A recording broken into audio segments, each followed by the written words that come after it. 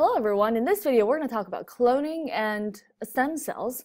So if you look at the title, cloning organisms showed that differentiating cells could be reprogrammed and ultimately led to the production of stem cells. So what that means is that we talk about cells getting differentiated and getting determined to become a certain type of cell that has a certain structure and function. However, with our increased understanding of how biotechnology could work, now we can actually reprogram some of the cells that are already differentiated and then produce stem cells on our own. We don't have to use stem cells that was already there. So that is the future of science.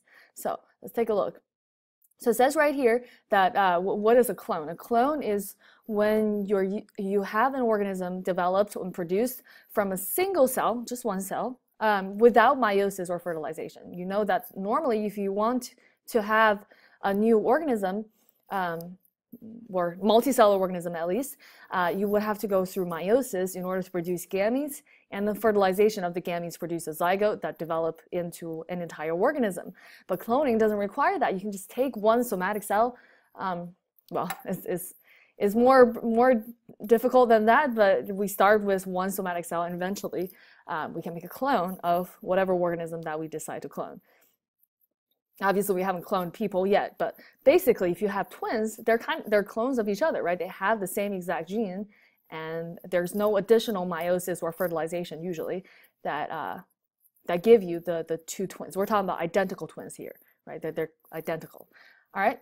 So the cloned individuals are genetically identical to the parent that donated the single cell, right? So if the parent donates a somatic cell that has the nucleus that has the entire genome of the parent, every single cell except the gametes, every single somatic cell in the cloned individual will have the same exact genetic components.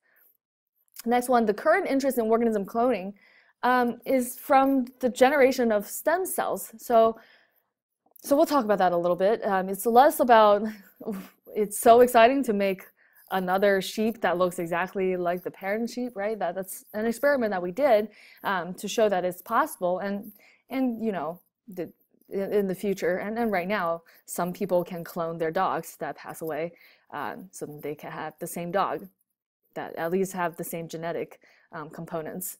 But we can also use technology for cloning to develop stem cells. So the next one. So here are some words that you should know about. The first one is called totipotent. So we call it potency. There are different types of potency.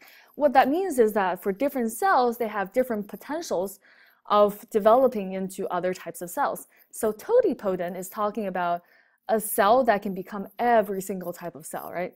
So this is talking about the embryonic cells within the first couple of cell divisions after fertilization. They're not determined to be mostly anything. They can become whatever part of your body that it ends up becoming. It can become any type of cell that it wants to become. It can be, you know, any type of cell. Really, it has all the potentials. This is called totipotent. The next one is called pluripotent. So pluripotent is we're not just having, you know, 4, 8, 18, 32 embryonic cells. At this point, we actually have a small embryo. And by this point, this small embryo that's, you know, let's say half a month old, is still going to develop into a full embryo that's going to be born. So there are a lot of these embryonic stem cells. So they don't have all the potentials, which means, you know, if you think about yesterday, we saw a ball of cells. Some part of it is going to become the head part. Some part of it is going to become the tail part. And those cells originally at the beginning, they're totipotent, but once it's, you know, kind of determined this part of the cells, well, these cells are going to become head, these parts are going to become tail, that's not going to reverse anymore. But these tails could become, you know, the skin cells of the tail, the bone cells of the tail, the muscle cells of the tail, nerve cells of the tail. But in the end, they have to be a tail, not a head. Those cells, you will call them pluripotent. They still have a ton of potentials, but not as much as totipotent.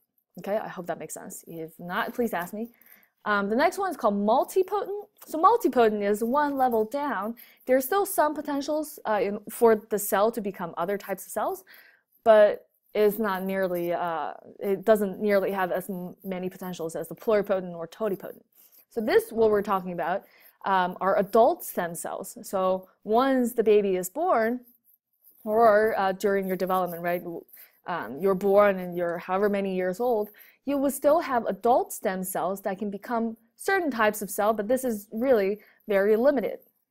This E shouldn't be here. So limited cell types. So for example, we would have bone marrows that have stem cells that can become certain types of blood cells, but they cannot become skin cells, right? Because they're now adult stem cells. Their potentials are very limited at this point, but they still have potentials. But your skin cell would be called unipotent, I think, which means it cannot become any other type of cell at all. It's fully developed, fully committed, fully determined, as we would say. Yeah, anyway. Next one. So this is a picture kind of showing you how this works. We have totipotent, that's our fertilized egg, right? And we have, several cell divisions to turn this fertilized egg in a small ball of cells. So these cells would all be totipotent. They have all the potentials. Pluripotent is once this small ball of cell becomes a larger ball of cell, even though it's still a ball of cells, because you have so many cells, they can't just become whatever it wants now. It has to, it still has a whole range of possibilities, but it's not as much as the very beginning of the embryo. And then the next one we have multipotent. So here are some examples. These hematopoietic stem cells can become different types of blood cells, and then these stem cells can become these other types of cells. All right, and then we have unipotent, like I said. Okay, I got this word right. Unipotent is once you have a cell already determined, that the cell fate is determined, then the cell is going to become that particular type of cell. There is no turning back once determination happens. So here's an experiment to show you the difference between pluripotent and totipotent compared to multipotent, okay? So I want to focus on the left side first. So left side, we have a 4-cell frog embryo. So that's only after 2 cell divisions, after the fertilized egg gets, after the egg gets fertilized.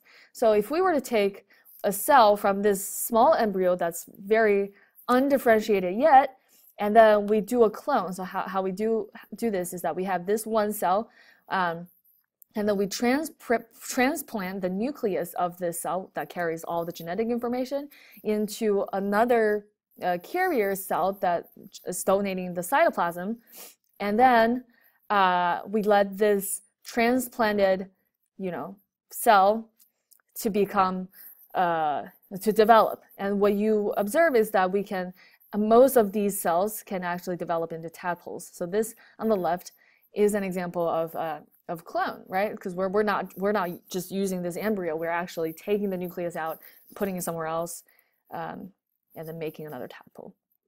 So this actually happens a lot.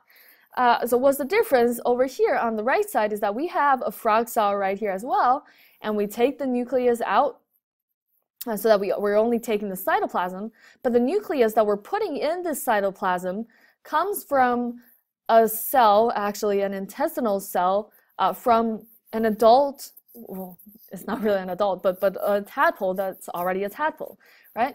So this cell is already differentiated and it's already determined, well, before it was even differentiated.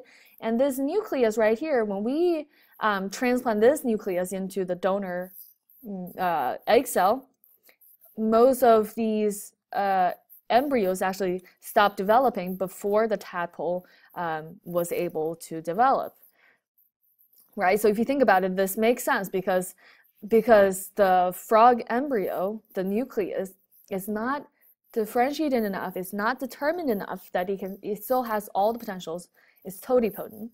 And then we have right here, we have a, mostly unipotent, but probably a little bit of multipotent, but pretty much it's unipotent, right? So at this point, this nucleus doesn't have all the potentials anymore. So even if we were to use that to try to clone the tadpole, for the most part are not gonna show up, because by this point this nucleus doesn't have the potentials anymore. So I hope you understand this. So here are just some examples of clones. We have the dolly, the first cloned mammal, and we have it's not copycat, it's carbon copy. So I think on the left side is the parent, and then on the right side is the clone. So this is really interesting right here, right? They're clones, but as you can clearly see, these two are calico cats. So as you can clearly see, the pattern of the fur color are not exactly the same. So why is that? Well, they're clones, right? So that means they have the same exact DNA, which is true. So what happened here? This is because even if you were to have a clone that have the same exact DNA, because that's how clones work, most likely you're not going to get the same exact trait and the same personality and the same temperament of the organism. Here's the reason. So that's the first one. And sometimes the clones will show some defects. Here's the reason. First one is called X chromosome inactivation. Don't know if we talk about that in class or not, but if we didn't, now I'm talking about it. So the X chromosome inactivation means for females, because we have 2 copies of the X chromosomes, right? In each one of our cells, or most of our cells, one of the X chromosomes is actually inactivated, so that only the other X chromosome will show the trait. So for a female calico cat, like this picture right here, in order to show the orange color, we have to have certain type of X chromosome inactivation.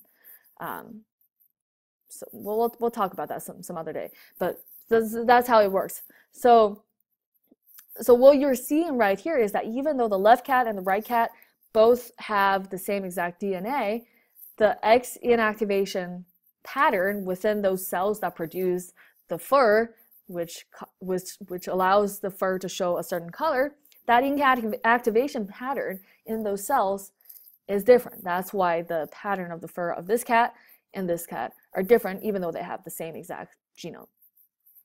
And then there are other environmental factors. You should know that, and we talk about this, for every single trait, or most of the traits, the majority of the traits that we observe, they're a combination of both the genotype, right, that determine for the most part the trait, but then there's a lot of environmental factors that comes into it as well.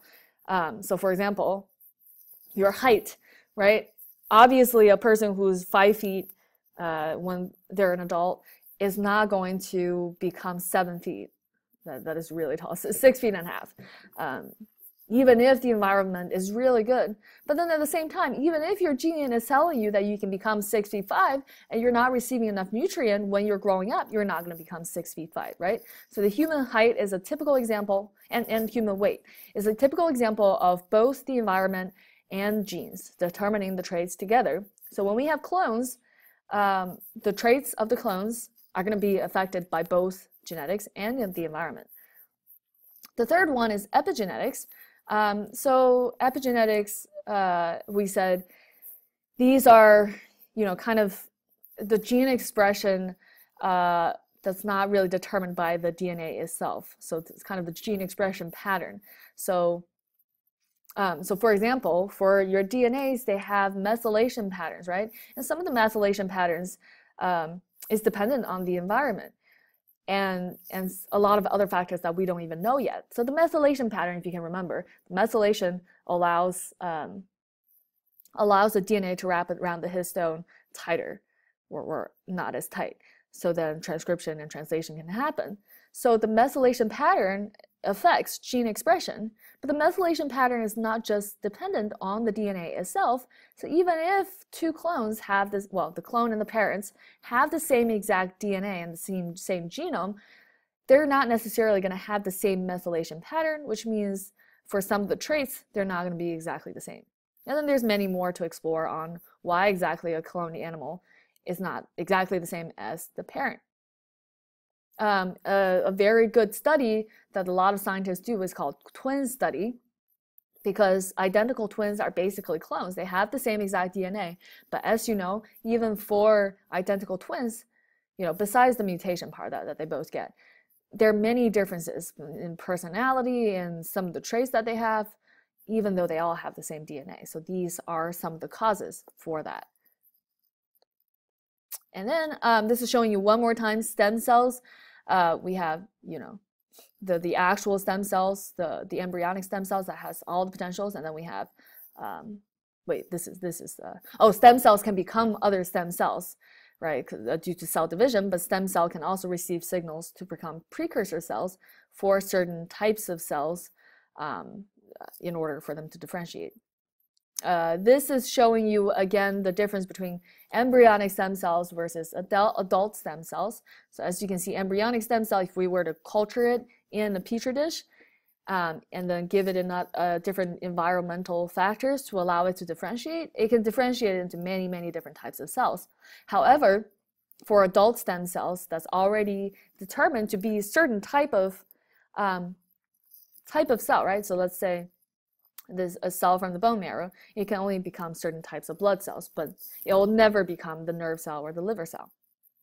All right, so here's something new. This is called induced pluripotent stem cells. So if you can remember, pluripotent, we're talking about embryonic stem cells. They have most of the potentials to become whatever it wants. Induced pluripotent stem cells is talking about we can take some adult stem cells and we can kind of make it go backward and turn a multipotent stem cell into pluripotent stem cell going backward, undifferentiate. So how does that work? A lot of the times we can use retrovirus. Yeah, so it's, well, yeah, we can use retroviruses to work on this, or well, this is a Nobel Prize somebody got. So this is how this process works. We have a stem cell, right? It already becomes a precursor cell, and then that's determined to become a certain type of cell, and this becomes the skin cell. So what we do is that we use viruses to introduce new genes and new regulatory genes to kind of let this unipotent cell right here to go backward to a pluripotent stem cell.